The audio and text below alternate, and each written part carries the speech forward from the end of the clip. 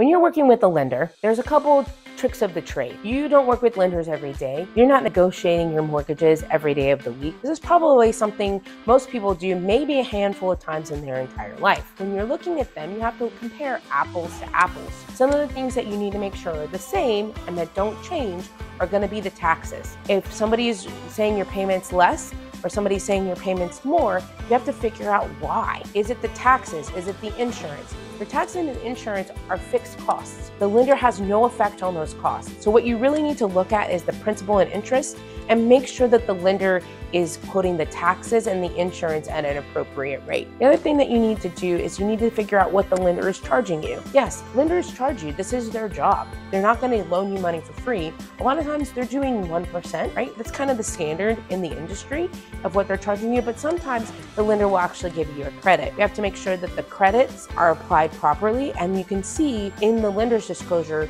exactly how much money that you need to put down, which is called cash to close, and what your monthly payment is.